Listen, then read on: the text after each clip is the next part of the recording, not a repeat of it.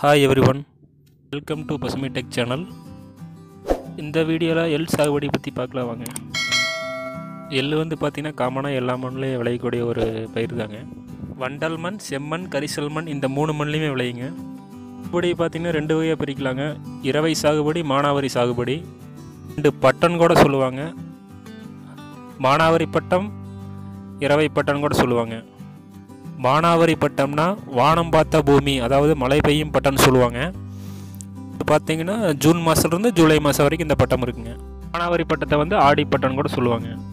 இரவை பட்டம்னா கிணற்று பயிர் பட்டம்னு சொல்லுவாங்க, அதாவது மாசி பட்டம். மாசி பட்டத்தில் பார்த்தீங்கன்னா மார்கழி, தை, மாசி இந்த 3 மாதத்தில் எள் விதைக்கலாங்க. அதனால ஒன்றும் பிரச்சனை இல்லை. திரு குப்புசாமி அண்டு திருமதி கனகா அவர்களுடைய தோட்டத்தில் வந்து எள் சாகுபடி பண்ணுறாங்க. அதை வந்து முழுமையாக பார்க்கலாம் வாங்க. இவங்களுடைய தோட்டத்தில் பார்த்தீங்கன்னா இரவை சாகுபடி பண்ணுறாங்க. அதாவது மேற்கு மண்டலம், ஈரோடு பருவம் பார்த்தீங்கன்னா மாசி பட்டத்தில் விதைக்கிறாங்க.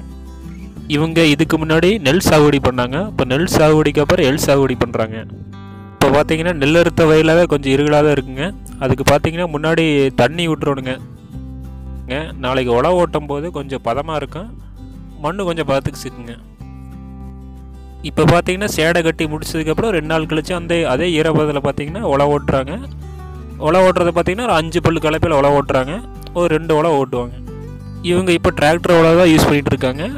ஒன்றும் பிரச்சனை இல்லை. பார்த்தீங்கன்னா சேடை கட்டின வயலில் வந்து தண்ணி நிற்கக்கூடாதுங்க. தண்ணி நல்லா வடிச்சு விட்டு நான் கொஞ்சம் ஓரளவுக்கு ட்ரை கண்டிஷன் இருக்கணுங்க. இப்போ 2 உழவு ஓட்டுனதுக்கப்புறம் பரம்படிக்கணுங்க. பரம்படிக்கிறது பார்த்தீங்கன்னா கலப்பையிலிருந்து கீழே ஒரு இரும்பு பைப்பாட்டு இருக்குங்க. அதை வச்சு பரம்படிச்சா கரெக்டாக ஒரு ஸ்மூத் கிடைக்கும். பார்த்தீங்கன்னா பரம்படிக்கிறது பார்த்தீங்கன்னா பின்னாடி ஒரு மேன் பவர் சப்போர்ட் தான் கலப்பையில் வச்சு பரம்படிப்பாங்க. ஆனால் பரம்படிக்கிறது கொஞ்சம் பெஸ்ட்டு தானுங்க. அந்த காலத்தில் பார்த்தீங்கன்னா ஏற்கலப்பை, அதாவது வண்டி மாடு ஏற்கலப்பை இதை வச்சு உழவு ஓடிட்டு இருந்தாங்க. ஆனால் இப்போ பார்த்தீங்கன்னா அந்த ஃபெசிலிட்டி எல்லாமே குறைஞ்சிருச்சு. இப்போ வண்டி மாடு அதிகமாக இல்லைங்க. அதுக்கு பதிலாக டிராக்டர் வச்சுலாம் யூஸ் பண்ணிட்டு இருக்காங்க. டிராக்டரு கொஞ்சம் பெஸ்ட்டு தானுங்க. ஏற்கலப்பை இருந்தால் இதை விட கொஞ்சம் பெஸ்ட்டுங்க. என்ன கொஞ்சம் இயற்கை முறையில் கொஞ்சம் நல்லா இருக்குங்க. நாளைக்கு களை எடுக்கும்போது பார்த்தீங்கன்னா கொஞ்சம் பில்லு தொந்தரவு அதிகமாக இருக்காதுன்னு வச்சுக்கோங்களேன். ஏற்கலப்பையில் உழவு ஓட்டினா, டிராக்டரில் உழவு ஓட்டினா 1 ஏக்கரா பார்த்தீங்கன்னா மேக்ஸிமம் ஒரு 2 மணி நேரத்தில் உழவு ஓட்டிடுங்க. இதே ஏற்கலப்பை யூஸ் பண்ணால் 1 ஏக்கரா பார்த்தீங்கன்னா ஒரு நாள், மினிமம் 1 நாளில் யூஸ் பண்ணிடலாங்க. ஏற்கலப்பை பெஸ்ட்டுங்க. ஏற்கலப்பை இல்லாத பட்சத்துக்கு பார்த்தீங்கன்னா டிராக்டர் வச்சு உழவு ஓட்டிக்கலாம். அது ஒன்றும் பிரச்சனை இல்லைங்க. ஃபஸ்ட்டெல்லாம் பார்த்தீங்கன்னா போன ஜென்ரேஷனில் பார்த்தா அவங்க ஏற்கலப்பையில் தான் உழவுல ஓட்டிகிட்டு இருந்தாங்க. ஆனால் இப்போ டிராக்டருக்கு மாறி இருக்கிறாங்க. செகண்ட் டைம் உழவு ஓட்டுறதுக்கு ஆரம்பிச்சிட்டாங்க. எதுக்கு செகண்ட் டைம் உழவு ஓட்டுறாங்கன்னா அந்த மண் கட்டி வந்து நல்லா உடஞ்சி வரணுங்க. நாளைக்கு பாத்தி கட்டுறதுக்கு பார்த்தீங்கன்னா கொஞ்சம் ஈஸியாக இருக்குங்க. 2 டைம் உழவு ஓட்டிட்டாங்க. அந்த 2 டைம் உழவு ஓட்டுனது கொஞ்சம் அந்த மண் கட்டியெல்லாம் உடஞ்சி அந்த ரஃப்னஸ் இல்லாமல் கொஞ்சம் ஸ்மூத்தாக இருக்குது. ஈரப்பதத்துக்கு ஏற்ற மாதிரி கொஞ்சம் நல்லா இருக்குங்க. இப்போ பார்த்தீங்கன்னா உழவு ஓட்டினதுக்கப்புறம் எள் விதைக்கிறாங்க. இவங்க விதைக்கிறது பார்த்தா மாசி பட்டத்தில் விதைக்கிறாங்க. ரகம் பார்த்தா TMB3, அதாவது கருப்பு எள் வந்து விதைக்கிறாங்க. எள் வந்து விதைக்கிறது பார்த்தா ஏக்கருக்கு வந்து பார்த்திங்கன்னா ஒரு 5 கிலோ போதுமானதாக இருக்குங்க.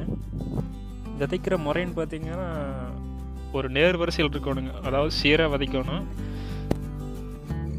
எள் வந்து விதைக்கும் போது பார்த்திங்கன்னா ஏக்கருக்கு 5 கிலோ இருக்குங்க. அந்த 5 கிலோ விதைக்கும் போது 5 கிலோவுக்கு ஏற்ற மாதிரி ப்ளஸ் ஒரு மணல் சேர்த்துக்கணுங்க. 1 கிலோவுக்கு 100 கிராம் மணல் விதைங்கிற மாதிரி சேர்த்துக்கணுங்க. இவர் விதைக்கிறவர் வந்து பார்த்திங்கன்னா ஒரே நேர் ஓட்டில் வச்சிட்ருக்காரு. அங்கே எங்கேயும் வச்சா பயிர் வந்து நாளைக்கு நல்லா வராதுங்க.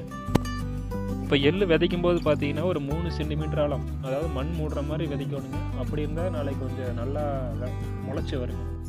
இப்போ இவங்க இப்போ ஒரு ஏக்கரை சாகுபடி பண்ணுறாங்க. சாகுபடி பண்ணுறது பார்த்தா டிராக்டர் உழவு ப்ளஸ் பரம்படிக்கிறது ப்ளஸ்ஸு இவங்க விதைக்கிற டைம் பார்த்தா ஒரு 3 மணி நேரம் இல்லை 4 மணி நேரத்துக்குள்ளே வேலையை முடிச்சிடுவாங்க. இவர் விதைக்கிறது பார்த்தா லெஃப்ட்லேயும் விதைக்கிற மாதிரி ரைட்லேயும் விதைக்கிற மாதிரி விதைக்கிறாருங்க. அப்போ தான் எள் வந்து கொஞ்சம் சீராக அங்கே படர்ந்து போகிற மாதிரி போகும். பார்த்திங்கன்னா ஒரு நல்ல முறையில் ஒரு எப்படி சொல்கிறது முறையில் விதைக்கிறாருங்க. ஆனால் விதைக்கிறது பார்த்தா நல்லா தான் இருக்குது. எள் வந்து பார்த்திங்கன்னா ஒரு வயல் விதைக்கும் போது பார்த்திங்கன்னா ஒரு 1/4 மணி நேரம் இல்லைன்னா ஒரு 20 நிமிஷத்தில் விதைச்சிருவாங்க. இவர் வந்து ஒரு 5-6 சுற்றில் விதைக்கிறாரு. விதைக்கும் போது கொஞ்சம் அங்கே எங்கேயும் பார்த்து தான் விதைக்கிறாரு. ஒரு முறையாக விதைக்கிறாருன்னு வைங்களேன். நாளைக்கு முளைக்கிறதுக்கு ஃபேவராக தான் வச்சிட்ருக்காரு. இது வந்து பார்த்திங்கன்னா செகண்ட் டே, அதாவது 2வது நாள் இந்த உழவோட்டி எள்ளு விதைச்சதுக்கப்புறம் பாத்தி கட்டணுங்க. பாத்தி கட்டுறது பார்த்திங்கன்னா முறையாக பாத்தி கட்டி தண்ணி பாய்ச்சறதுக்கு ஏற்ற மாதிரி பாத்தி கட்டுவாங்க. இவர் பாத்தி கட்டிகிட்டு இருக்காரு. பாத்தி கட்டுறது பார்த்திங்கன்னா இப்போ நாளைக்கு தண்ணி பாய்ச்சறதுக்கு ஏற்ற மாதிரி ஃபஸ்ட்டு அந்த தலைப்பாத்தி போட்டுறாரு. அதில் தண்ணி போகுங்க. பாத்தி கட்டும்போது பார்த்திங்கன்னா வாய்க்கால் போடுவாங்க. வாய்க்கால் போடுறது பார்த்திங்கன்னா ஒரு 30 to 50 சென்டிமீட்டர் வரைக்கும் வச்சு போடுவாங்க. அந்த வச்சு போடுறது பார்த்திங்கன்னா நாளைக்கு தண்ணி வந்து தேங்காமல், அதாவது பாத்தி உடையாமல், வாய்க்கால் உடையாமல் அதுக்கேற்ற மாதிரி போட்டு ஒரு சீராக கட்டுவாங்க. பாத்தி கட்டுறது பார்த்தா இவங்க மேன் பவர் தான் யூஸ் பண்ணுறாங்க. மேன் பவரும் இருக்குது, ஆட்டோமேட்டிக்காக இப்போ பார்த்திங்கன்னா கலப்பையில் வச்சு கட்டிகிட்டு இருக்காங்க. ஆனால் இருந்தாலுமே இவங்க மேன் பவர் தான் கட்டுறாங்க. ஒரு வயலுக்கு பாத்தி கட்டுறாங்கன்னா ஒரு மேக்ஸிமம் ஒரு 10 பாத்தி வச்சு கட்டுவாங்க. இந்த சைடு 5, அந்த சைடு 5. ஒரு ஏக்கரை ஒரு 2 மணி நேரத்தில் வேலையை முடிச்சிருவாங்க. இது வந்து பார்த்திங்கன்னா 7வது நாள், அதாவது 7வது நாள் களை எடுத்துகிட்டு இருக்காங்க. களை எடுக்கும்போது பார்த்திங்கன்னா செடி வந்து அதிகமாக அடர்த்தியாக இருந்தால் பிடிங்கி விட்ருவாங்க. ப்ளஸ் அதாவது இந்த நெல் பில்லு, அப்புறம் பூடு இந்த மாதிரி இருந்தால் பிடிங்கி விட்ருவாங்க. இப்போது அதாவது கொத்துக்களை தான் யூஸ் பண்ணுறாங்க. கொத்துக்களை யூஸ் பண்ணுவாங்க. அதுக்கப்புறம் 15 நாள் கழித்து பார்த்திங்கன்னா கைக்களை, அதாவது மறுபடியும் பில்லு வளர்ந்தால் மறுபடியும் பிடிங்கி விடுவாங்க. ப்ளஸ் செடி கொடி தலை இந்த மாதிரி இருந்தாலும் பிடிங்கி விட்ருவாங்க. செடி அடர்த்தியாக இருந்தாலுமே பிடிங்கி விட்டு நாளைக்கு வளரும்போது பார்த்திங்கன்னா அடர்த்தியாக இருக்கக்கூடாது, அதுக்கேற்ற மாதிரி பிடிங்கி விட்ருவாங்க. கொஞ்சம் களை எடுக்கிறது பார்த்தா கொஞ்சம் பொறுமையாக, அதாவது கொஞ்சம் டைம் எடுத்து பண்ணுவாங்க. அப்போ தான் கொஞ்சம் பெனிஃபிட்டாக இருக்குது. அடுத்து பார்த்திங்கன்னா எள்ளுக்கு வந்து மேக்ஸிமம் அதாவது 5 to 6 தண்ணி கட்டுவாங்க. பிடுங்கும்போது தண்ணி தேவையில்லை, அதுக்கேற்ற மாதிரி வாடை போட்டு கட்டுவாங்க. தண்ணியில் குறை இருக்கக்கூடாதுங்க. இது வந்து பார்த்திங்கன்னா 30வது நாள், அதாவது 30வது நாள்லேயே பார்த்திங்கன்னா செடி லைட்டாக பூ பூக்க ஆரம்பிக்க. மேக்ஸிமம் 30 to 40 நாளில் பூ பூத்துருங்க. நல்லா அடர்த்தியாக பூ பூக்கிறது பார்த்திங்கன்னா 40வது நாள் அதிகமாக அடர்த்தியாக பூ பூக்குங்க. பூ பூக்கிறதுக்குன்னா அது காய் பருவத்துக்கு வர்றதுக்கு ஏற்ற வரத பூ பூக்குங்க. 20 நாளில் பார்த்திங்கன்னா கொண்டை புழு தாக்கம் அதிகமாக இருக்கும். இளம்பூ காய்களை பார்த்திங்கன்னா கொஞ்சம் கருப்படிச்ச மாதிரி இருக்குங்க. இதை ஈடுகட்டுறதுக்கு பார்த்திங்கன்னா வேப்பங்கொட்டை அரை வந்து பயன்படுத்தலாங்க. இது வந்து ஏக்கருக்கு ஒரு 6 கிலோ விதமாக பயன்படுத்தினா இந்த கொண்டை புழு தாக்கத்தை வந்து கட்டுப்பாட்டு கொண்டு வந்துடலாங்க. ஈஸியாக கொண்டு வந்தாலும் ஒன்றும் பிரச்சனை இல்லை. அதே மாதிரி பார்த்திங்கன்னா தலைச்சத்து, மணிச்சத்து, சாம்பல் சத்து இந்த 3 சத்து கொடுக்கணுங்க. இப்படி கொடுத்தா தான் கரெக்டாக அந்த பருவத்துக்கு ஏற்ற மாதிரி அந்த காய் வருங்க. இல்லைன்னா கொஞ்சம் டல்லாக கொடுக்குறதுக்கு கூட வாய்ப்பு இருக்குது. ஒரு ஏக்கருக்கு பார்த்திங்கன்னா 14:9:9 வந்து சத்து கொடுக்கணுங்க. யூரியா ஒரு 30 கிலோ, சூப்பர் ஒரு 55 கிலோ, பொட்டாஸ் ஒரு 15 கிலோ. இந்த 3ம் பார்த்திங்கன்னா நம்ம சொன்ன ஈஸ்டில் கொடுத்தா கொஞ்சம் தண்ணி கட்டும்போது பார்த்திங்கன்னா ஒன்றும் பிரச்சனை இல்லை. விதைச்ச 2வது நாளில் தண்ணி கட்டிடணுங்க. தண்ணி கட்டினா 5வது நாள் எள்ளு முளைக்க ஆரம்பிச்சிடும். அதே மாதிரி பார்த்திங்கன்னா தண்ணி கட்டுறதை பார்த்தா வாடை போட்டு கட்டணும். 2வது நாள் விடுற தண்ணி பார்த்திங்கன்னா அது உயிர் தண்ணின்னு சொல்லுவாங்க. அதுக்கப்புறம் 25 நாள் கழித்து அதை பூக்கிற தண்ணின்னு சொல்லுவாங்க. இந்த மாதிரி ஒரு 5 to 6 தண்ணி கட்டணும். அப்புறம் 65 நாளுக்கு அப்புறம் மறுபடியும் தண்ணி கட்டி அறுவடை பண்ணுறது கொஞ்சம் ஈஸியாக இருக்குங்க. அதாவது இதுக்கு வயசுன்னு பார்த்திங்கன்னா 85 to 90 நாள் வருங்க. தமிழ்நாட்டில் பார்த்தா சுமாராக ஒரு 2.5 லட்சம் ஏக்கரில் பார்த்தா எள் சாகுபடி பண்ணிகிட்ருக்காங்க சராசரி மகசூலில். ஒரு ஏக்கராக்கு பார்த்தா அப்ராக்சிமேட்டாக ஒரு ஆவரேஜாக வச்சுக்கலாம் 100 to 200 கிலோ வரைக்கும் கிடைக்கும். நம்ம அந்த ஆவரேஜுக்கு மேலேயும் கொண்டு வரதுக்கு வாய்ப்பு இருக்குது. அது சாகுபடி பண்ண வேண்டிய முறையில் பண்ணால் கரெக்டாக வருங்க. இது வந்து பார்த்திங்கன்னா கடைசி தண்ணி கட்டிகிட்ருக்குறாங்க. இதுக்கு மேலே பார்த்திங்கன்னா தண்ணி தேவையில்லை, தண்ணி கட்டவும் தேவையில்லை. அதாவது பார்த்திங்கன்னா இப்போ இதை வந்து எள்ளுக்காக பிடுங்காமல் அறுத்தா வந்து பார்த்திங்கன்னா நாளைக்கு என்னால் சளிக்கு கொஞ்சம் ட்ரை, அதுக்கோசரம் அறுத்துட்டு கருவை வச்சு அறுத்து தான் நாளைக்கு மகசூல் பண்ணுவாங்க. இந்த சாகுபடி பார்த்திங்கன்னா கோடை பாசன நிலைக்கு ஏற்ற மாதிரி தான் இருக்குங்க. கோடை பாசனத்துக்கு ஏற்ற மாதிரி ஒரு சாகுபடி தானுங்க. அதனால் ஒன்றும் பிரச்சனை இல்லை. இருந்தாலும் இப்போ எல்லோரும் இது கோடைக்கு ஏற்ற மாதிரி ஃபேவராக பண்ணிகிட்ருக்காங்க. ஒரு 3 மாதம் தான் கொஞ்சம் கஷ்டப்பட்டால் ஈஸியாக கொண்டு வந்துடலாம். அதுக்கேற்ற மாதிரி நம்மளுக்கு கொஞ்சம் மகசூல் ஈஸியாக லாபம் கிடைக்கும். நெக்ஸ்ட்டு ஒரு 2-3 நாள் கழித்து ட்ரை பண்ணி அறுக்க ஆரம்பிச்சிட்டாங்க. அறுவடைக்கான அறிகுறின்னு பார்த்தீங்கன்னா செடியின் கீழே இருக்கும் இலைகள் பார்த்திங்கன்னா ஒரு 25% உதிர்ந்துருங்க.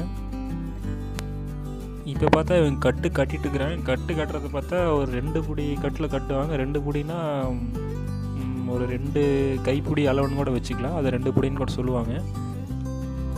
நெக்ஸ்ட்டு பார்த்தா அந்த அறுவடைக்கான அறிகுறின்னு பார்த்தா காய் மற்றும் தண்டு பார்த்திங்கன்னா பழுப்பு நிறம் மாறிடும். அந்த காய் கொஞ்சம் கருப்பு அடித்த மாதிரி கொஞ்சம் முதிர்வு அடைஞ்சு காணப்படுங்க. செடியோட அமைப்பு பார்த்தா நேராக இருக்கு. விதை வண்ணம் பார்த்தா கொஞ்சம் கருப்பாக இருக்கு. காய் அமைப்பு வந்து ஒரு காய்க்கு வந்து 4 அறை கொண்ட காய் மாதிரி இருக்குங்க. அது காயை உடச்சி பார்த்தா தெரியும்.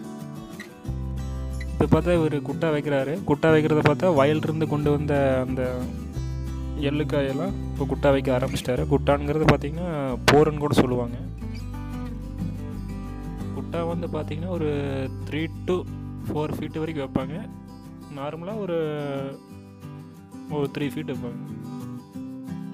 அடுத்து பார்த்திங்கன்னா ஒரு 4 நாள் கழித்து அந்த குட்டானை களைச்சி விட்ருவாங்க. களைச்சி விட்டு அந்த எள்ளுக்காயில் எடுத்து காய வைக்க எடுத்துட்ருவாங்க. காய வைக்கிறதுன்னு பார்த்திங்கன்னா வெயிலில் காய வைப்பாங்க. காய வைக்கிறது ஒரு காலையில் காய வச்சாங்கன்னா ஈவினிங் மறுபடியும் தட்ட ஆரம்பிப்பாங்க. அந்த காய வைக்கிறது பார்த்தா அந்த ஈரப்பதத்தை கட்டுற மாதிரி மறுபடியும் காஞ்சிருங்க. இப்போ பார்த்தீங்கன்னா காலையிலேருந்து ஈவினிங் வரைக்கும் காயறது பார்த்திங்கன்னா நல்லா வெயில் நேரத்தில் பார்த்திங்கன்னா காய் நல்லா உடஞ்சி வரும்போது பார்த்திங்கன்னா அதுக்கேற்ற மாதிரி ஈரப்பதம்லாம் போனதுக்கப்புறம் தட்டுறதுக்கு நம்மளுக்கு கொஞ்சம் ஈஸியாக இருக்குது. காய் சலசலன்னு உதிர ஆரம்பிக்குங்க. அதனால் ஒன்றும் பிரச்சனை இல்லை. இப்போ பார்த்தீங்கன்னா திரு சத்வேல் அவர் தட்டிகிட்ருக்காருங்க. தட்டுறது பார்த்தா ஒரு ஸ்டிக்கு வச்சா தட்டிகிட்ருக்காரு. இவர் தட்டுற முறை பார்த்தா கரெக்டாக தட்டிகிட்ருக்காரு. தட்டும்போது பார்த்திங்கன்னா கொஞ்சம் தூசில் வருங்க. கடைசியில் ஒதுக்கி விட்ருவாங்க. ஒதுக்கிட்டு மறுபடியும் தட்டுவாங்க. தட்டிட்டு மறுபடியும் அந்த காயெல்லாம் மறுபடியும் ஒரு சாக்கில் போட்டு வச்சு அதுக்கேற்ற மாதிரி சுத்தம் பண்ண ஆரம்பிச்சிருவாங்க. தட்டுற காயில் பார்த்தா கொஞ்சம் தூசு மண் இந்த மேல் தலை அந்த மாதிரிலாம் வருங்க. அது ஒன்றும் பிரச்சனை இல்லை. கடைசியில் அது மேலோட்டமாக சுத்தம் பண்ணி விட்டு அதுக்கேற்ற மாதிரி சாக்கில் போட்டு வச்சுருவாங்க. சாக்கில் போட்டதுக்கப்புறம் அதை தட்டின காயெல்லாம் மறுபடியும் ஒரு சாரம் மாதிரி போட்டு வச்சுருவாங்க. சாரம் போட்டு அதை மறுபடியும் ரீயூஸ் பண்ணுவாங்க. இப்போ பார்த்தீங்கன்னா மேலோட்டமாக கூட்டிகிட்டு இருக்கிறாங்க. கூட்டின காய் பார்த்திங்கன்னா அந்த மேல் இருக்கிற இலையை மட்டும் தனியாக அரிச்சு எடுத்துட்டு அதுக்கேற்ற மாதிரி ஒரு சாக்குலேயோ இல்லை ஒரு கூடையிலையோ போட்டு எடுத்து கொண்டு போய் வச்சு இப்போ தனியாக வலிச்சிட்டு இருக்கிறாங்க. வலிச்சதுக்கப்புறம் பார்த்தீங்கன்னா கொஞ்சம் சளிச்சுட்டு அதை மேலோட்டமாக வச்சு அதுக்கப்புறம் க்ளீன் பண்ண ஆரம்பிச்சிருவாங்க. இது பார்த்திங்கன்னா கனிங்காயின்னு சொல்லுவாங்க. கனிங்காய்னா கடைசி காயின்னு சொல்லுவாங்க. இது மறுபடியும் தட்டுனா காய் வருங்க. அவ்வளோக்கு வராது. ஓரளவுக்கு ஒரு வீட்டு யூஸ்க்கு வர மாதிரி வருங்க. இப்போ பார்த்திங்கன்னா ஃபுல்லாக சலிக்க ஆரம்பிச்சிட்டாங்க. சலிக்கிறதுனா பார்த்தீங்கன்னா கல் மண் தூசு எல்லாம் ஃபுல்லாக சலிச்சு எடுத்துருவாங்க. சலிக்கிறதுன்னு பார்த்தா நேச்சுரல் ஏர், அதாவது இயற்கை காற்று இல்லைன்னா ஃபேன் வச்சு கூட சலிப்பாங்க.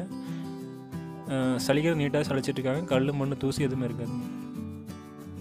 ஆவரேஜாக பார்த்திங்கன்னா இவங்க ஒரு 200 to 300 கிலோ வரைக்கும் எடுக்கிறதுக்கு வாய்ப்பு இருக்குது. ரேட்டு பார்த்தா 100 to 110 வரைக்கும் போகிறதுக்கு வாய்ப்பு இருக்குங்க. அதுக்கு மேலேயும் போகுது. பட்டத்துக்கு ஏற்ற மாதிரி போயிட்டுருக்குங்க. எள் சாகுபடியோட முழு விளக்கத்தை நான் கொடுத்துட்டேங்க. இந்த வீடியோ பிடிச்சா லைக் கமெண்ட் ஷேர் பண்ணுங்கள். முடிஞ்சால் என்னுடைய சேனலை சப்ஸ்கிரைப் பண்ணி பெல் பட்டனை ஆல் நோட்டிஃபிகேஷனில் வச்சுங்க. நான் அடுத்த வீடியோ போடுவேன். நன்றி, வணக்கம்.